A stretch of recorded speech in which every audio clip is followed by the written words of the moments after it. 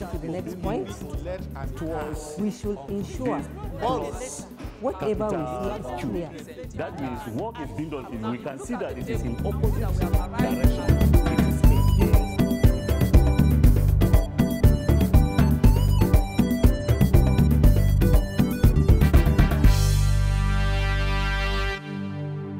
Good day, learners. You are welcome to another segment of Agricultural Science class. My name is Rashida Umar. Our topic for discussion today is aquaculture. My learners, I know most of you have been eating fish at home, which serves as source of protein. So today we are going to talk about fish farming. We are going to look at the meaning of aquaculture, meaning of fish farming, definition of some terminologies that are associated to fish farming, importance of fish farming, conditions necessary for siting a fish pond, classification of fishes, then assignment. Now let's look at the definition of aquaculture. Aquaculture can be defined as the rearing of aquatic animals, especially fish, shrimp, crab, etc., in controlled marine or fresh water. When we say aqua here, we are referring to what? We are referring to water. So aquaculture simply means the rearing of aquatic animals. And these aquatic animals, they include fish farming, shrimp farming, crab farming, etc. But today, we are going to talk about fish farming. What is fish farming? Fish farming is the act of rearing selected species of fish under scientifically controlled conditions in an enclosed body of water, such as pond, stream, rivers, and where they feed, they grow, and are harvested for consumption. So when we say rearing of fish or fish farming, it simply means rearing, the act of rearing of fish. And this rearing has to be where? In an enclosed body of water, such as the pond, river, or stream. Example of fishes that we use in fish farming, they include, we have the catfish, we have carpfish, we have tilapia, we have mudfish, etc. And why do we use this fish specifically for fish farming? Is because they are what? Most of them, they are resistant to disease, and they grow and mature fast. Now, students, before we continue with this topic, we have to look at definition of some terms that are associated to this topic. The first one is fisheries. Fisheries, this is the study of fish and fishes. The act or the study of fish and fishes, it is known as fishery. Fish. This refers to a particular species regardless of the number or quantity. In fish farming, when you say fish, you are not referring to a singular fish. You are referring to what? A specific species.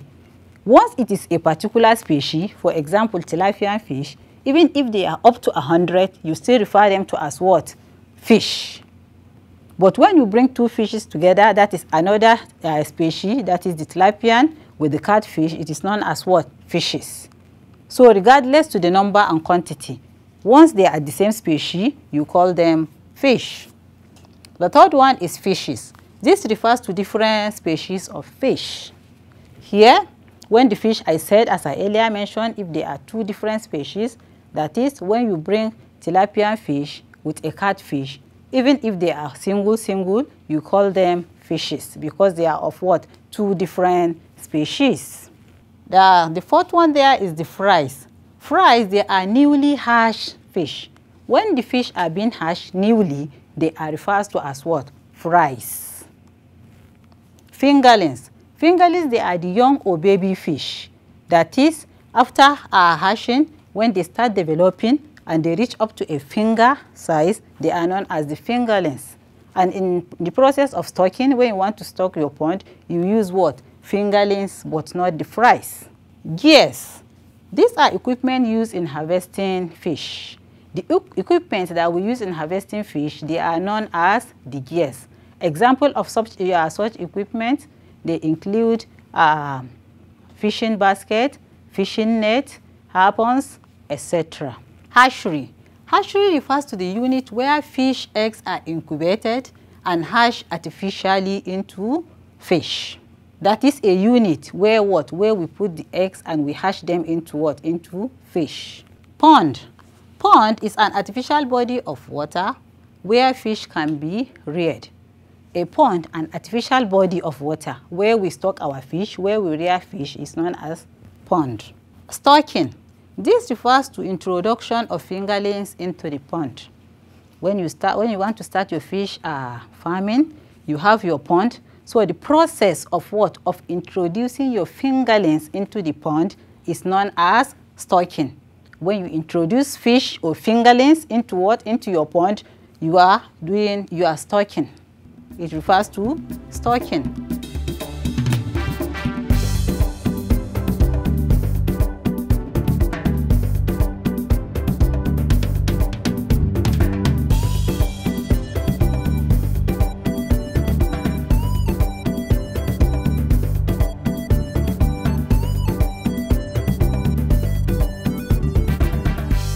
Now, let's look at the importance of fish farming.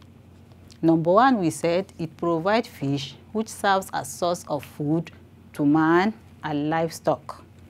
This fish, one of its major importance is that it serves as what? Source of food, both to man and livestock. When I say livestock here, learners, I mean animals. Animals are also referred to, they are called livestock. Secondly, it provides a means of increasing the availability of protein to people at reduced costs. This fish, we said it increased the availability of protein because it serves as what? Protein. But here, in what? In a reduced cost. We have other means of what? Or sources of protein. But fish is what?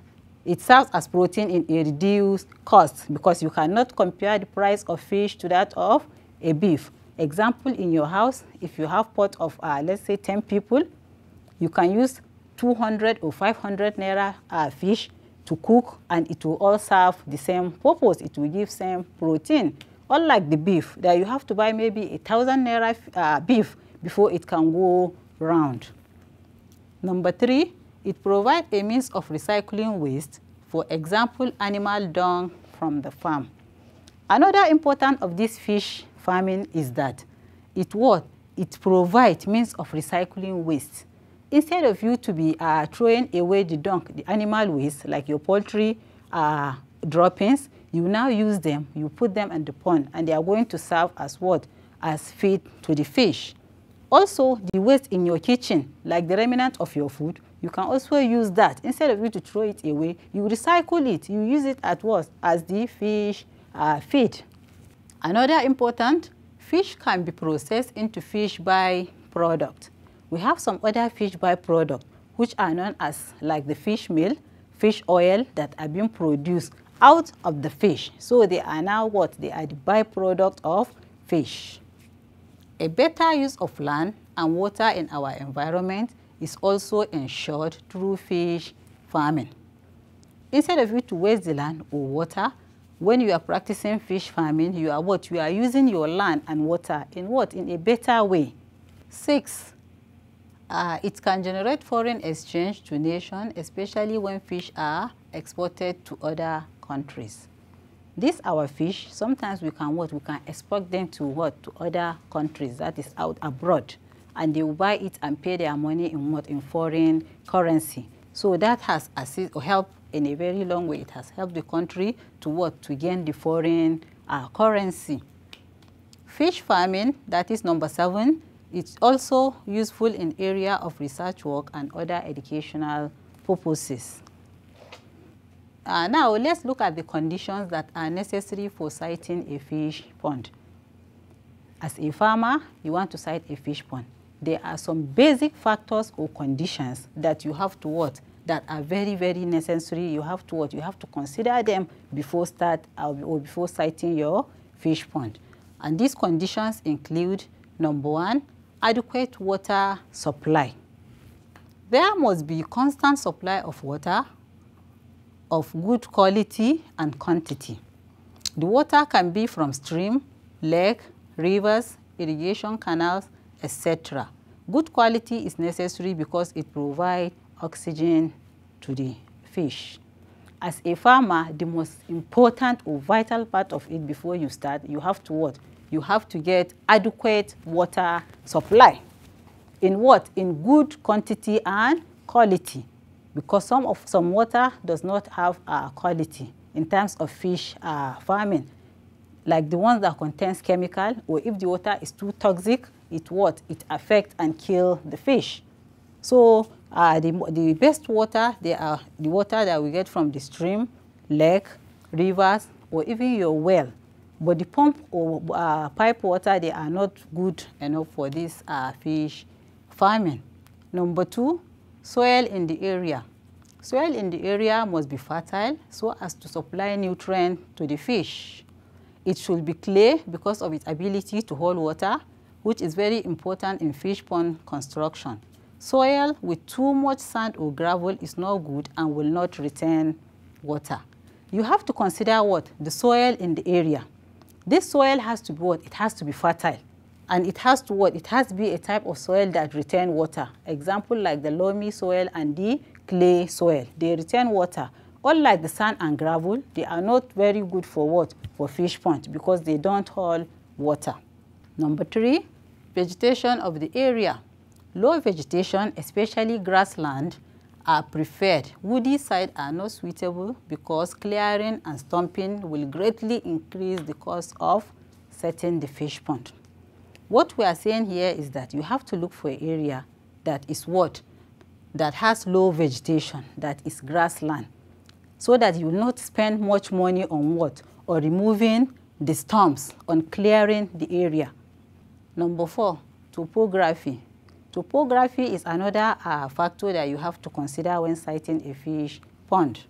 The shape of the land should allow for easy draining and filling of the pond with water. The water must flow from a place that is higher than the pond so that the water can flow into the pond directly. If not, the need for water pump will arise and this will increase cost of your project. Here, they are talking about the topography of the area. You have to look for an area that is what? That is sloping. When you construct your fish pond at an area that is on a hill, that means it will cause or it will increase your production because the water will not flow into the pond except with the help or use of what? Water pumps. And these water pumps, they are expensive. So that will what? It will increase the cost of your production. What you're supposed to do is you look for area that is on lower level and you construct your what? Your pond, so that the water that will be going in and out of the pond, it will be very easy without the need of any water pump. Availability of fast-growing fish. That is another factor. Fingerlings for stocking a fish pond should be type that can grow fast and mature within a very short time. The use of improved varieties in stocking fish pond makes farming more profitable. When you want to start fish farming, you have to what? You have to consider the availability of what? The fast-growing fingerlings.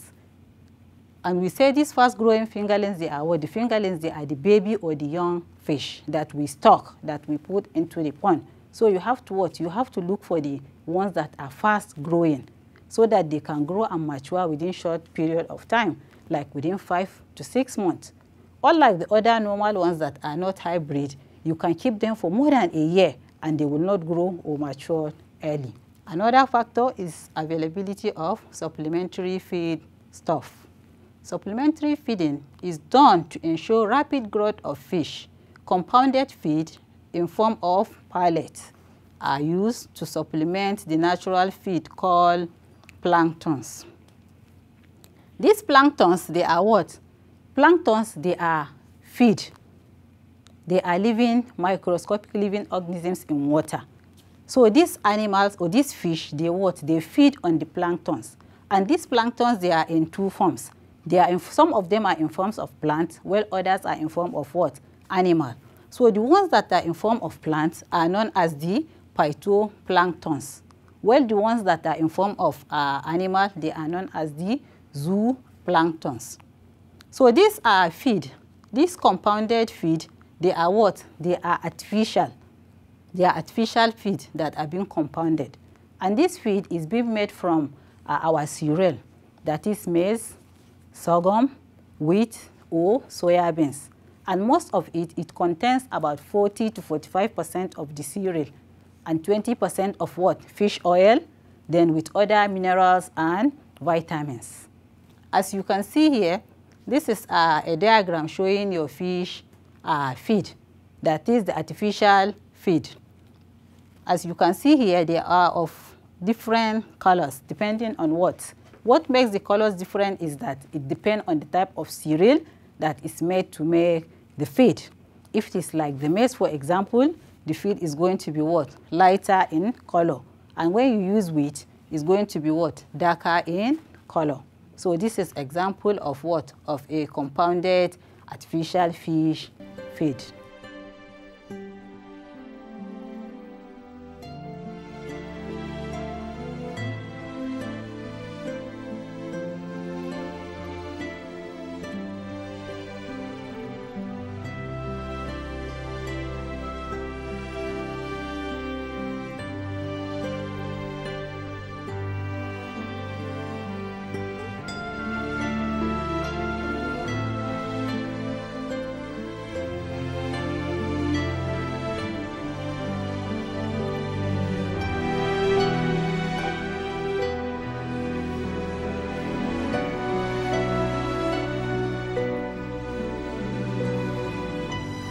Now, learners, we are going to see classification of fishes. Fishes can be classified into two main groups, namely classification of fish based on their habitat and also classification based on what? Their body structure, which is also known as their morphology. We said what? The classification of fish is in two groups. That is, classification based on what? Their habitat. Secondly, classification based on their morphology, that is their body structure, which we are going to see them one after the other. Now, let's look at the classification of fish based on their habitat. Under this classification, two groups exist. There are two groups that exist under classification based on habitat. That is freshwater fish. These freshwater fish, these fishes live in what? Fresh water. The water does not contain salt. When you say fresh water, it means the water does not contain salt. So, example of such fish that are fresh fish water, we have the pond, we have the stream, we have river, we have lake, etc. An example of fishes that belongs to this fresh water, they include amudfish, catfish, tilapia fish, and also the carp fish. As you can see here, this is a picture or diagram of what? Freshwater fish. They live in fresh water. That is the water that does not contain salt. Here is tilapia. It's also part of the freshwater fish. The second classification is salt water. We have seen the word fresh water, and now we are going to see the saltwater fish. These fishes live in water containing salt. The previous one, we say they are fresh water, they do not contain salt. Here, the salt water, it contains what? Salt. Such water that contains salt are lagoons, we have sea and oceans. And the example of fish that live in salt water include salmons, mackerel, shark, tilapia, and so on. As you can see, this is a diagram showing you a picture of a mackerel. The other one there is shark. This is dolphin fish. They are all what? They are all saltwater fish. Now, the second classification is classification based on the body structure. That is classification based on their morphology. Under this classification, two groups also exist. That is the bony fishes. These bony fishes possess bony skeleton. Example are tilapia, mudfish, carpfish. They are all found in what? In fresh water. We say most of the fish that are bony fish, they have bony skeleton. That is, when you look at the skeleton of the fish, it is bony. It has bony skeleton. And most of these fishes that are bony fishes, they what? They are from fresh water. They are freshwater fish. As you can see here, this is the skeleton of a catfish. If you look at it very well, you will see it has what? Bony skeletons. The bones are there, they are all over. They are clear, you can see it. The second classification is cartilaginous fishes. We say the first one is what? The bony fish. And the second one is the cartilaginous fishes. These fishes possess soft bones, are composed of cartilages.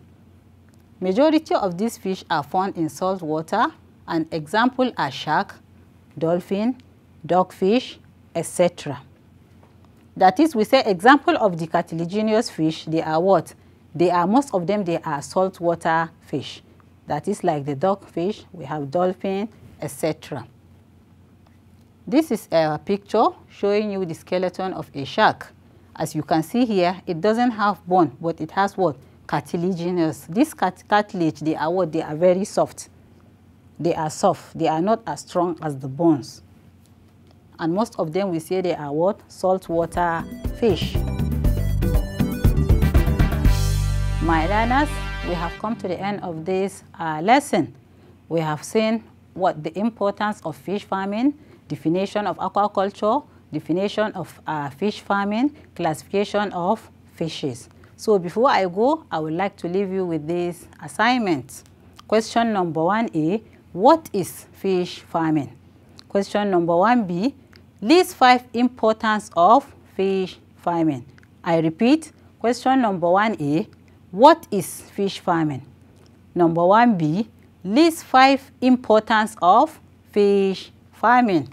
Question number 2A, mention 4 factors that should be considered when siting a fish pond. Question number 2B, briefly explain the following terms associated with fish farming. Roman figure 1, fingerlings, 2, pond, 3, gears. I repeat, mention 4 factors that should be considered when siting a fish pond. Question number 2B, briefly explain the following terms associated with fish farming. Number 1, fingerlings. Number 2, pond. And 3, gears. For further studies, you can consult the following textbooks. Number 1, Essential of Agricultural Science for Senior Secondary School by Iwena. 2, Prescribed Agricultural Science for Senior Secondary School by Omoroyin. For submission of your assignment or for any inquiry, you can contact me at this number, Rashida Umar, 080 34 51 35 76. I repeat, 080 34 51 35 76. Stay home, stay safe, and keep learning. Always remember to wash your hands with running water and detergent. Thank you for listening.